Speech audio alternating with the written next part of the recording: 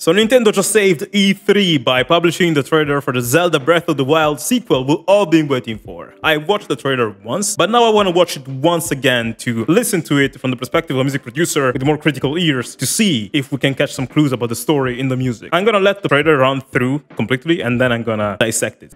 This is probably gonna be the darkest Zelda game so far, probably.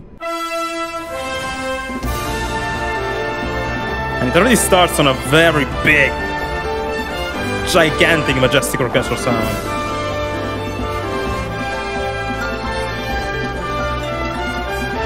Wow. Nice modulation there. Same motif, but just more epic. The instrumentation is kind of similar to Breath of the Wild. What are these reverse vocals? We're gonna check them out later.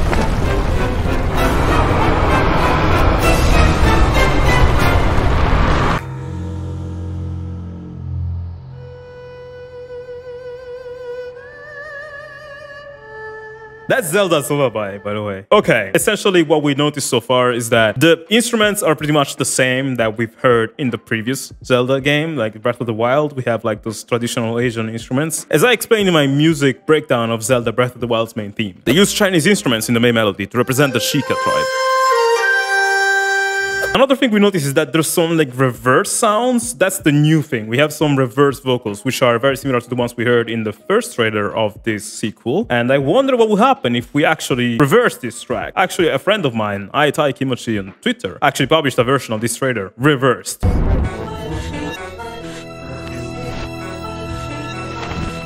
I don't know, that part kind of sounds like a Metroid soundtrack to me, like da da da ba ba ba ba, like a bit of an alien melody. What if we turn it into Metroid?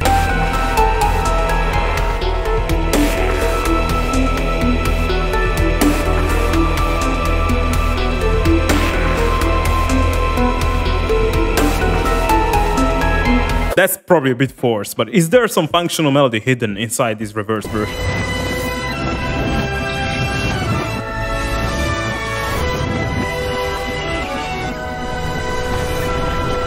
Yeah, that was definitely something. Ba, ba, ba, da, da, ba, ba, ba. I'm not entirely sure if there's some hidden messages in there in reverse. I'm just noticing that the melodies they wrote are very nice, even if you reverse them though, because there's all this space in between the notes. You could interpret them in both ways, and that's probably just a, you know, not by design. It's just they're so good that they, without knowing, write music then that sounds good even in reverse. I don't know. Anyway, this.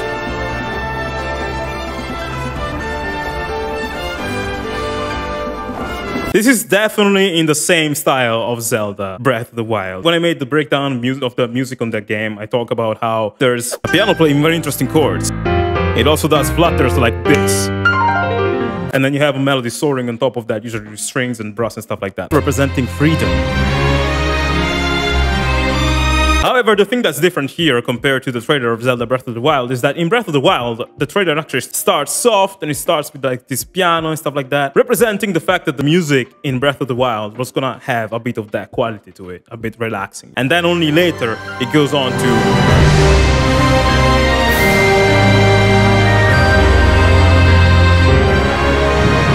But here it starts with this like super big orchestral sound of like strings and brass leading the main melody in unison like that.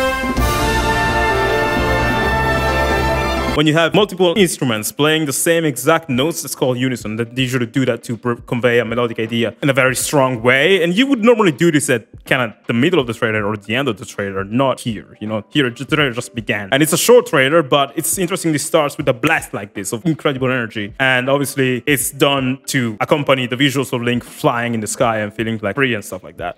That tells me maybe this time the music is not gonna be so silent and anonymous, but it's gonna be like in our faces most of the time. Which, by the way, I actually like the fact that Breath of the Wild's music was very subtle. I made a Twitter thread about that where I talked at length about my thoughts, but judging from this trailer, I'm not sure if this is gonna be the same. Maybe here they're gonna be for a more traditional route. But yeah, here we have the same thing. Like you have this melody and this beautiful piano chords. So they follow kind of the same idea. Those strings are so amazing though. Like I noticed the melody obviously, but what is accompanying the melody? That's so freaking cool. You know exactly what I'm about to say, right? When I hear strings and stuff like that, I just have to grab my bass and go to town.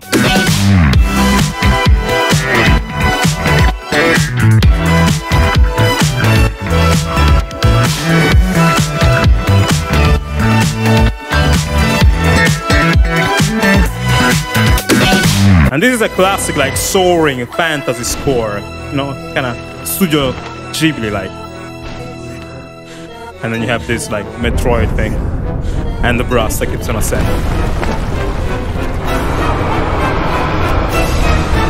That is a very beautiful transition, by the way, because like most of this trailer has been Link soaring in the skies and walking around the fields, and like the earth is golden and the skies are blue, and you have this beautiful color scheme of like gold and blue everywhere, and this beautiful music. You're like, whoa, I feel free. The instrumentation again is the same as Breath of the Wild, so it's like a glorious return to a land we knew, and now we can fly everywhere, right? But here you have this for the first time new instrument.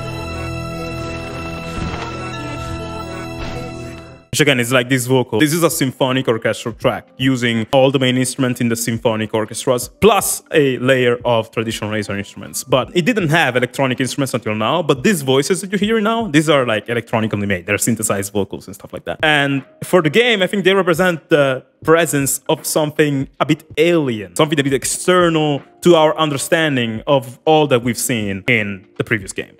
And that's why from here, then we transition kind of to like this, you know.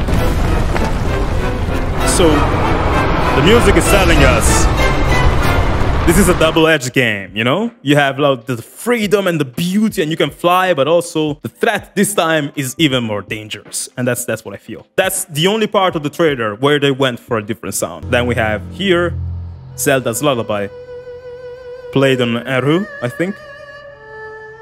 Is it the Eru? I don't know. It sounds like a traditional Asian string instrument. And yeah, it ends like that. It seems like they don't want to depart from this universe, just want to make it even more glorious and at the same time darker too. They're gonna pull from two separate directions, and I think this contrast is gonna be very interesting. We already had a little bit of that with Breath of the Wild, you know, with the song that plays when the Guardians find you, that creepy. That song mostly has like piano and strings and stuff like that, but I remember there's something synthetic about it, and that's why that song creeps us out, by the way, because it's so alien to all the other songs in the game, to all the other instrumentation and stuff like that. And it seems they took that and they're gonna make it 3 or 4 times worse here, and I'm all up for it. In games like Zelda, the darkness is even stronger because it goes in contrast with this beautiful, wholesome atmosphere that is in the rest of the world. So in this game, that's what I feel we're gonna be up against. The darkness is so thick I can taste it. So yeah, that's my thoughts. Might make another video more in depth about this music. I don't know. It's a short trailer. I expect there's gonna be a longer one where we hear more. And I'll see you guys next time.